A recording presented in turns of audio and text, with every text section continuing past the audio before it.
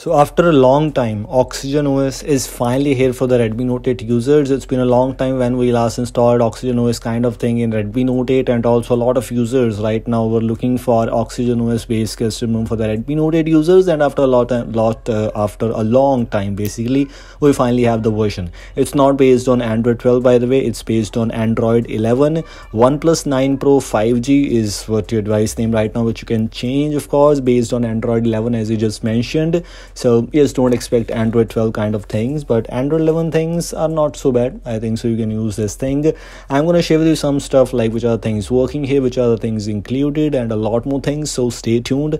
I recommend you to stay here for a while. I will tell you some things about this one, so that might be very helpful for you. The calling, etc., camera, a lot more things. So stay tuned and make sure to like this video and also share this with your friends and everyone else, whichever you want to. And we have the quick settings panel first of all, which includes a screen recorder and which is working perfectly fine. I'm talking about some things there which is working fine or which is not, and I'll tell you which are the bugs I faced so far.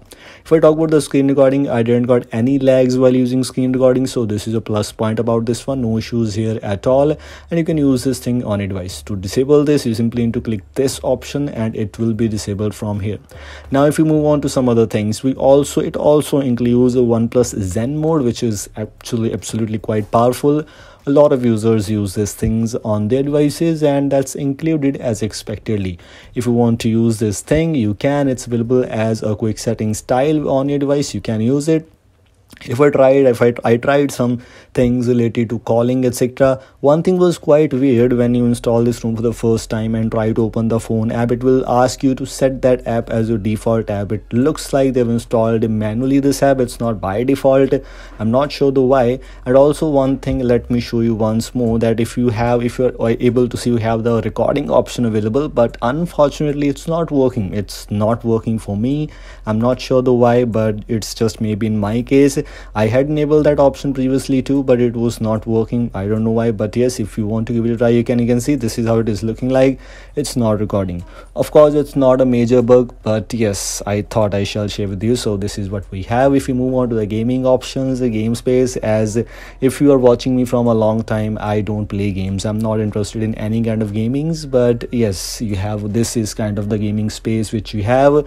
If you're a gamer and looking for these things, graphics optimization, we also includes the pro gaming mode in this one, and that looks quite good. Advanced D&D and things which you get here are absolutely good. If I check out the gaming mode, if you move on here, as you can see, pro gaming mode, where you can block all the notifications and calls and etc.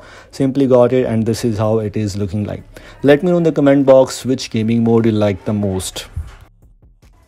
There might be some differences or changes in gaming mode also, so let's just take a look at some other things also which are included in this build called this OnePlus 9 Pro 5G port, if I'm not wrong. If you move on to the advanced settings, we have the screen calibration settings in display, and it also includes the ambient display. And this is not actually buggy, but this is not actually working. Yes, it's working partially. That time it was working perfectly fine, and after that it was not working, and now as you can see it's not working. So it's kind of really weird. Sometimes it works, sometimes it does not.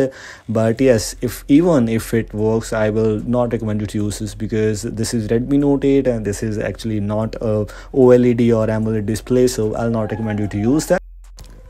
Including that, if you move on to some other things, you just saw scenes and etc. And if you move on to the customization section, you have the wallpapers related things and icon pack. Let me show you one more thing. You have the Pac-Man and you have the Cyberpunk, two kind of icon packs which you get by default available. In my case, I sometimes use Pac-Man, I sometimes use Cyberpunk. Let me know in the comment box whichever you like the most, and you can use these icon packs in other custom ROMs also. I'll try to get these icon packs for you in other custom ROMs. I'm not sure though when, but I'll try my best here. We have the OnePlus wallpapers. Unfortunately, there are no much wallpapers available. This is kind of short on OnePlus, but other than else, the default wallpapers are not included. That's also kind of weird. But yes, if you move on to the battery stats, as expectedly, approximately 11 to 12% of active drainage per hour, which I got here after installing this thing, which was kind of expected, because in Oxygen OS and after a long time, as Oxygen OS takes some time to settle down, especially in some other devices devices if you port it or etc. So yes, this might be the reason, but this is what we have.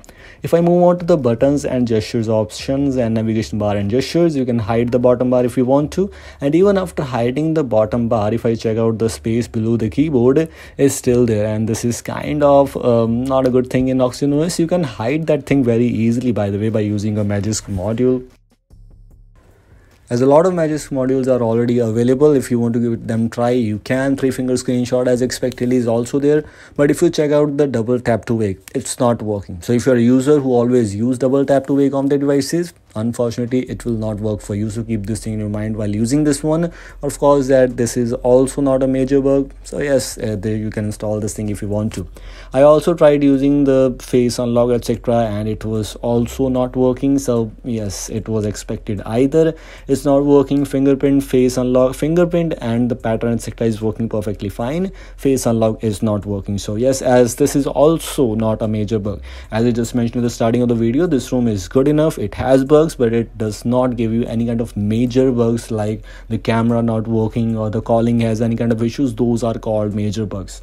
Floating window is also not working. Yes, I am sharing with you all those bugs here. Floating window is also not working, and yes, this is also not a major bug. Floating window is there. I thought that maybe because I'm using the full screen gestures, that's why it was not working, but then I tried using this kind of option. Let me show you by moving into the buttons and gestures option. I tried using the navigation bar, like fixed navigation bar, and then I tried using that floating windows option. Unfortunately, at that time it was not working at all. So yes, floating window is there, which is not working. This might be a device specific thing, but this is not working as what I'm expecting here.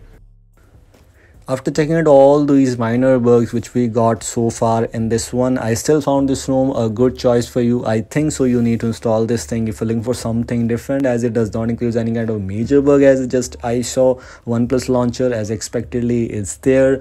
I tried using some other things there, some apps etc, working perfectly fine. Checked out the Gcam also. Gcam was working perfectly fine. You don't have any kind of camera pre-installed, which is still a good choice if you have any kind of buggy cameras like OnePlus. No issues, you can use a camera. Other than else, open camera which was working perfectly fine. ROM is pre-rooted. This ROM is actually pre-rooted, so keep this in your mind that if it is pre-rooted, you need to move on to the Magisk hide option, enable that, install SafeNet Fix if you want to, and SafeNet status shall pass for you as it is passing. In my case, I'll be able to use banking apps on my device. Other than else, things are basically same. These were things I just want to let you know. As I just mentioned, link is already in the description for this one. Install this ROM and format data, you're good to go. No major installation things or steps to do. This was all. Thanks for watching. I will see you in the next video. Until then, goodbye.